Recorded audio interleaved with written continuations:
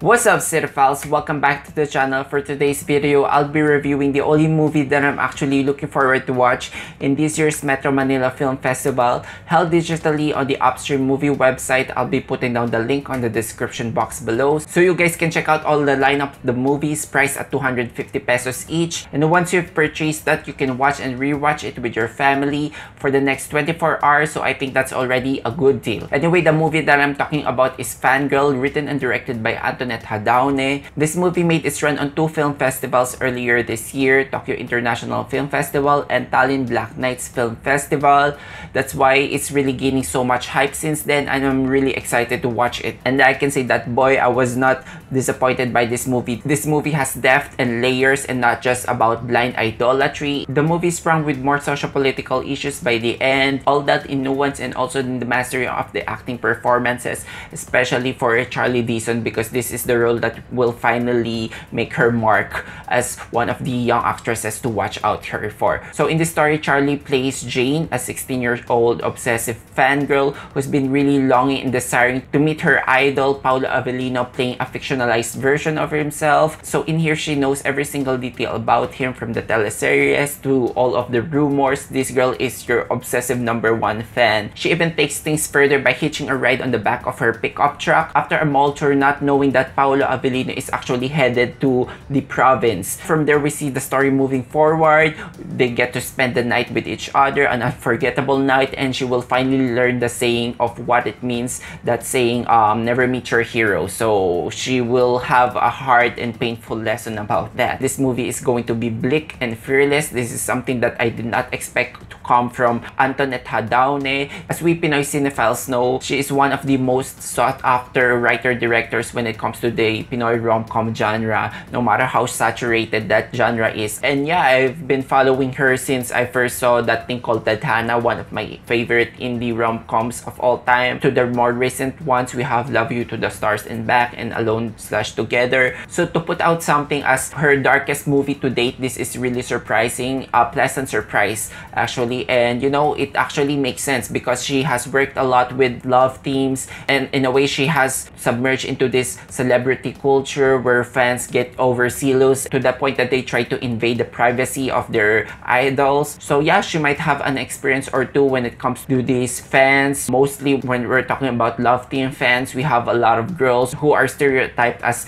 brainless fans who will do everything. So it's really nice to see things on the other side of the scope. And also sometimes when it comes to fan bases, sometimes adoration is not enough. So as I've said, these fans can be intrusive at times. In here, Jane will do a lot of things just to get closer to her idol, and she might regret some of those things. As you know, be careful what you wish for. This girl is just a hopeless and naive girl who would do anything to get inside that celebrity culture bubble, to actually learn more about that person. And as you might have seen in the trailer, that person will turn out not to be exactly who he is. We've seen on the trailer that Paulo here is a smoker, an alcoholic, and there are way more things that she's bound to know about this person. So yeah, that's where the theme of blind idolatry will come. Honestly, I might have found myself in the same position as Jane before, because being young, you tend to put your blinders on and be oblivious to all the negative things that your idol will do. We tend to forget, once we put them on the pedestal, that these are actually people who can be despicable, who are capable of doing vile things, and we try to justify them and we try to act cool around them. And yeah, it very much rings true into the present context, because just heading to the Twitter, you can see that stan culture going on, and you know, younger minds tend to be impressionable. They just see these idols as an idealized concept. As for Jane here, this is going to be a rude, harsh awakening for her, that sometimes monsters can take a ship's clothing. But actually, before the movie gets into that point, I like that the movie started off with Jane being the stalker and Paulo here being the prey. As we've said, Jane here is an obsessive fan, and her desire can tend to be sexual in nature, that she is actually gauging the next steps, because this is wish fulfillment at its finest. She's already given a chance to be close to him. So yeah, for the most part of the movie, she lets the curiosity and the desire consume her. And we even see here some artistic choices from Antoinette Jadaone in the dream sequences here,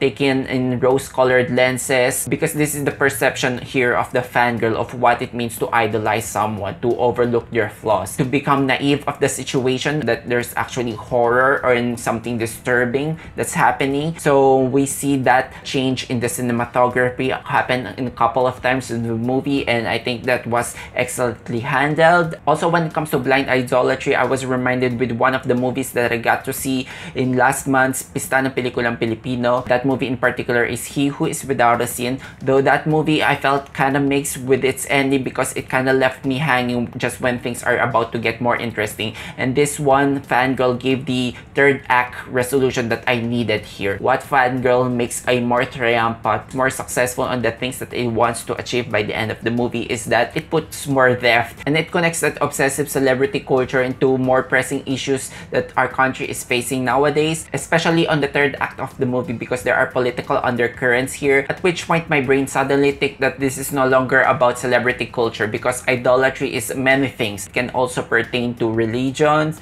it can also pertain to government officials, politicians, to lover. And the movie makes a lot of allusions here towards the end that this obsessive celebrity culture can be connected to sexism, misogynistic, patriarchy-ridden country that we have currently here. For the character of Jane, once that bubble fantasy has already been popped, she is faced with the realities of her life, because she's using Paulo Avelino's character here as a way to escapism, to get away with her problems. And honestly, you can't fault the girl, because when you get to learn more of her life here, it's actually a troubled life for any other kid out there. It's only natural for a girl like her to cling on to whatever form of escapism she has. And finally, when reality slaps her in the face, that is such a rude awakening for her. Charlize Dizon here is undeniably a star in the making. I've never seen her in other films before, and this one is a really strong debut for me. We get to experience this roller coaster of emotions that she's going to experience throughout this movie, this life-changing experience of a night. From her excitement to her kilig, to